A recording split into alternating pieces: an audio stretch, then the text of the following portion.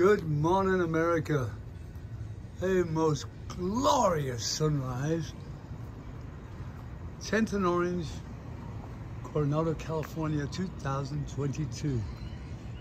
The attic, like some Twilight Zone episode, transforms into Kid Pixie Radio, the only nuclear-powered radio station on God's green earth. Your host is Elliot Rosewater. Al Graham has a podcast here called The Crystal Ship in honor of the great Jim Morrison. And his books are sold here. 3 books. Poet Rain, Before the Beatles Were Famous, and I Remember Jim Morrison Too, T-O-O, which means 70 or 80 books were written about Jim Morrison. So when he wrote his book, I Remember Jim Morrison Too, it was kind of tongue-in-cheek telling you that all the other books were limited because they had no information about the family inside of the family. So this book, where is it? Well, must have sold them all out. There are a few copies around here somewhere, but there's a bit of a surprise for those of you who know the history of Coronado and the history of Jim Morrison, because behind Jim Morrison, I made a very special tribute to somebody who was also iconic. His name was Alberto Sandoval. He was a street artist. He drew, actually, he did sand drawings all over the streets, everywhere you went. He was always getting tickets from writing, actually making beautiful art. He had a gift. He could, if he saw something in black and white, he could pretty much imitate it. But today, I want to show you something. That's a mural of Jim Morrison, 6 foot high. As a special tribute to the Sandman, I put him on the other side. There he is. His name was Avila, Albert Avila. And one day I took him down to the salt factory down on the other side of the Imperial Beach, on this side, San Diego, and a few miles from the border. And we took pictures of him doing his art in salt.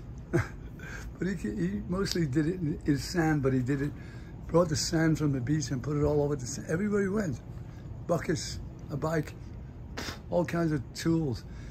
And he would just draw beautiful things. And then he got very ill, and he went back to Texas and he lived there for a couple of years with his family, and he got cancer.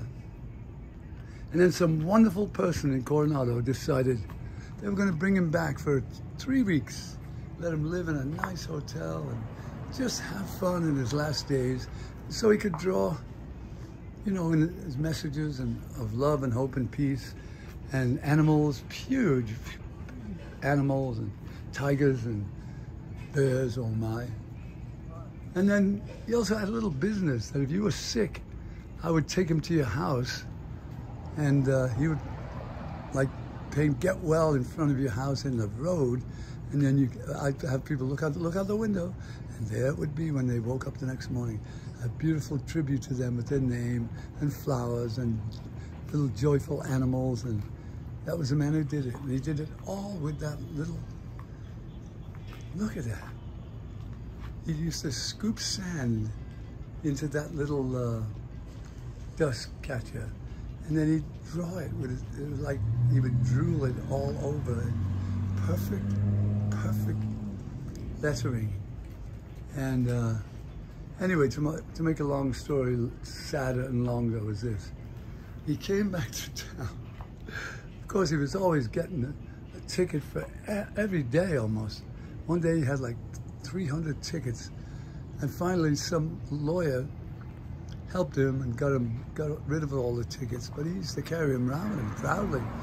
And then a wealthy fellow who lived at the shores put a camera up, a 24/7 Sandman camera.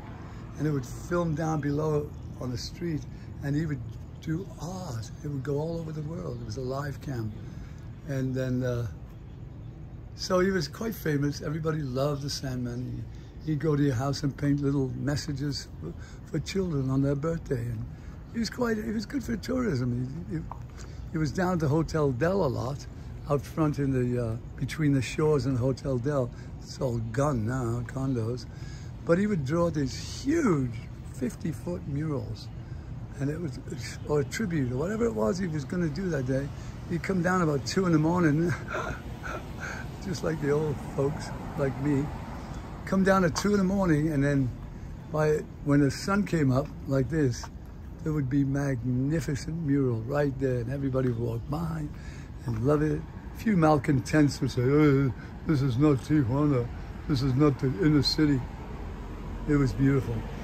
But the most ironic thing happened, sad too. His last week here, before he went home to die, he was ticketed by a certain policeman who shall remain nameless. Shame on you. And he was so, what's the word? He was very sick. It looked like he was dying. But this policeman just had to give him a ticket for obstructing traffic or something. It was taking too long to do one of this. A minor offense meant nothing. But the wrath of the community, that befell that policeman. In fact, Albert came up to my house, and right in the front, he named the copper that gave him the ticket and cast aspersions on his entire lineage. And if, you know what, people don't like their name in public, and this cop got payback like he would not believe, because everybody, he fully named him, first and last name, gave me a ticket. And people would go, ooh, every time they see that cop. Shame on you, shame. That cop, I don't know why that cop just did not let it go, but he didn't. And so that was the last thing he did for Albert, which was give him a ticket. Albert didn't care. It didn't matter to him, but it was a kind of a like, unnecessary. So, there he is. We had his teeth fixed. Actually, we didn't. We painted, when we got the painting made of him, like this mural, we photoshopped his teeth, because they were, front teeth were gone. They were black and rotten, but he didn't care. He'd be down working at the shores, and I'd bring him his favorite burrito or taco or whatever it was, and a drink, and he just was in bliss. In his world, in his art. He lived with his brother at the shores, and he had a little tobacco, a little, once in a while a beer. Not much, he didn't ask for much. And, but people gave him tips, and he did all right.